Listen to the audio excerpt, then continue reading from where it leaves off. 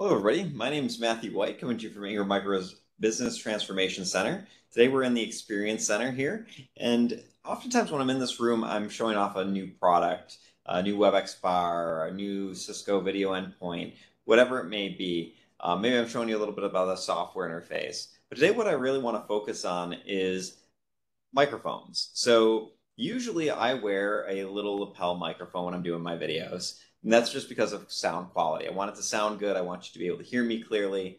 Well, one of the big advantages to using Cisco's video systems is clear audio.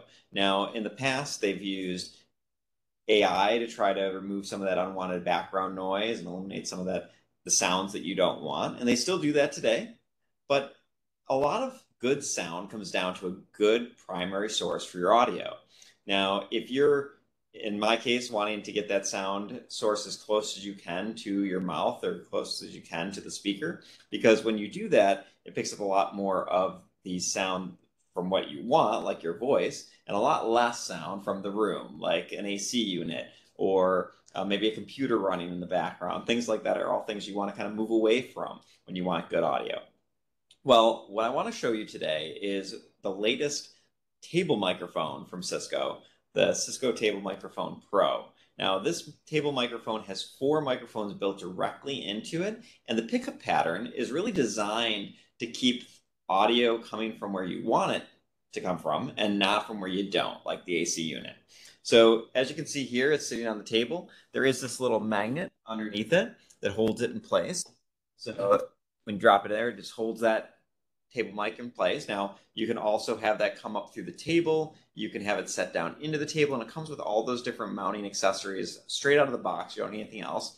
And it also comes with the cord, a 36-foot cord to reach all the way back to your codec. And this cord, instead of being the old 3.5 millimeter audio cable, it's now a cat cable. So it's a lot easier to run for you if you're used to that type of cable. And if you need to rerun it, it's not too bad either.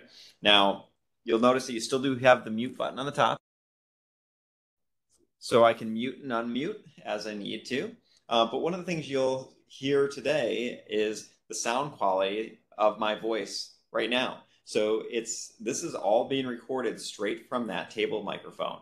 So this allows me to really up the audio game without having to have a lot of professional equipment in the room. So this room, I used to have 2 ceiling microphones hanging, and those picked up a lot of the noise, ambient noise from the room. So, and the AI did a great job at removing some of that noise, but this is just takes this one step better. This sounds like I'm wearing a headset.